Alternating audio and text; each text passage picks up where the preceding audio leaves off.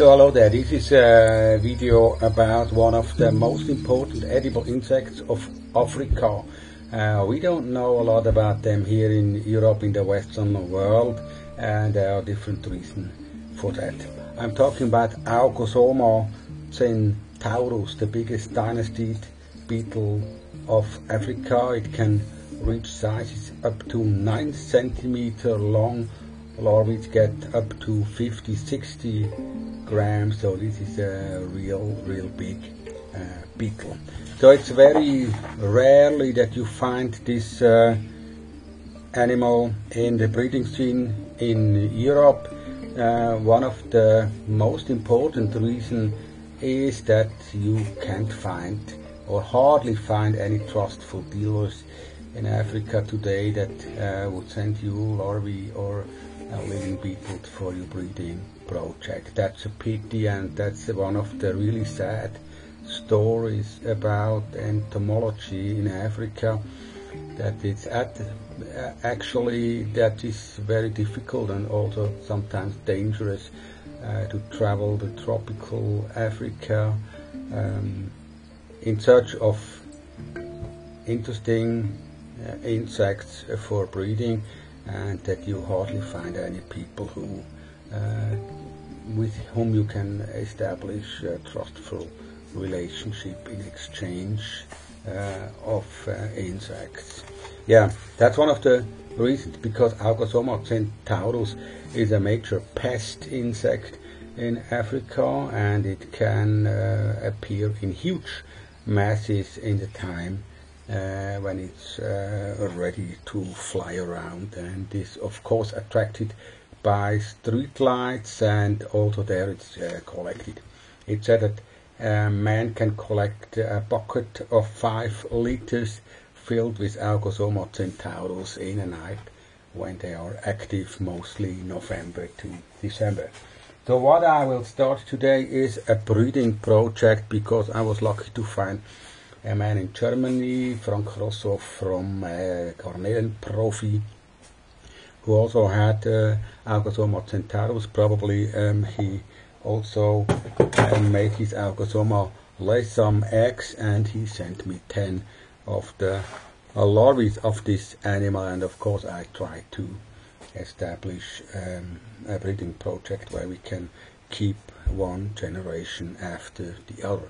There are also very rarely insects, Augosoma from Thailand available, for Taiwan, available.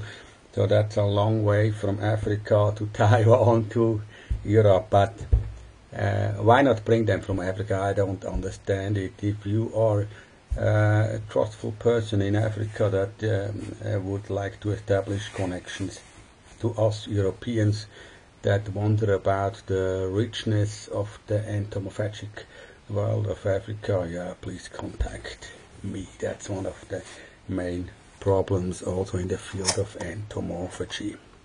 So what we see here, this is one of the small boxes. It's filled with leaf material, with fresh white rotten wood. So let's see whether we find the larva here, so that we can show how they look when they are small.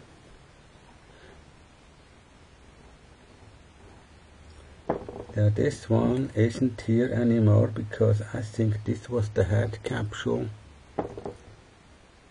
of the insect. Let's see whether we've... No, this is gone. So this is probably dead. Can happen, but this is sad, because now it's only 9 left here. So this one is living. That's nice. So look here, this is the small L2 larva of Augosoma centaurus from Africa. I have to take a lot of attention now to these animals, that they don't die in the stage of the larva, because the more they die, the smaller the possibility that you have a male and a female at the same time, so that you can start the breeding project with them. So they just go back here. I prepared a big 65 liter box for them and we will start now a breeding project that will last for around 2 years, because it seems to be that this is the life cycle of Augosoma centaurus, the biggest Dynastid beetle of Africa. There is another species, Augosoma hippocrates, only endemic to Gabon, described first time 1996, while Augosoma centaurus is described by Fabricius already 1775. There's also a very up-to-date report about the contribution of Augosoma centaurus beetle to rural livelihoods in East Cameroon. An interesting study report. You will find it in the internet for download if you like, and mostly it says that 37% of the people that they asked during this study appreciate the consumption of Augosoma beetle more than other protein products like meat and fish. That's important thing. 40% of the people like beetles more than meat and fish. Think about what it would mean if this happens in Europe too. Also, of course, it was found that they contain important vitamins and minerals like iron, calcium, and so on. And they are also, from the side of the fat content and the spectrum of amino acids, richer than traditional meat food from beef, cattle, or fish. So this is a major pest. I already said it in Africa, because the larvae feed mostly on stems of the raffia palm and the pandanus palm. So these are two economically important palms in Africa and around the world. And of course also this kind of pest control, if you eat the larvae and the beetle, that it would be a good way of pest control, so you can also benefit from the pest insects. Yeah, raffia palms and pandanus palms, they appear mostly in wetlands, so probably it's a good idea to keep the larvae not too dry. They appear in the tropical area in Africa until 10 degrees to the north and south of the equator, so there's a lot of water there, and we are invited to not let them be too dry in their substrate. One of the problems with entomology in Africa also is the different languages in all the different tribes that live there. In this study, I think around 15 different ethnic groups they studied, and of course they analyzed all the different kind of names they give to these animals.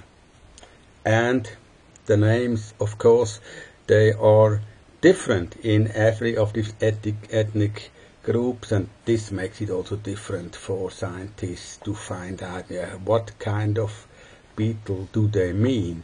Not only this is the problem that the names are different, but a lot of insects are not named as insects, but they are named after the host plants that they are found on. That's one of the stories from the ancient hunter-gatherer times, because insects, they are classified as game, and they are collected from the wild. They are not cultivated. That's one of the things that starts now with entomophagy in the Western world, but also in Asia, where people start to cultivate edible insects, and that's what we try to do here too with Augosoma centaurus.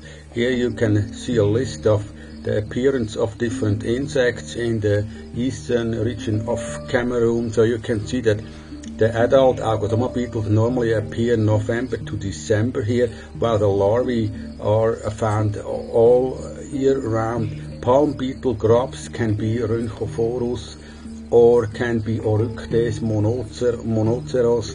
They are found also all year long. Sometimes it's also different, of course, for locals to find out whether is this a larva of oryctid, or is it the larva of Augosoma inside the stem of the raffia palm? You never know. Here also you see some pictures, and here's the host plant. 61% raffia palms, 33% pandanus palm. A little they are found also in sawdust and decaying tree trunks, so we have a chance for cultivation.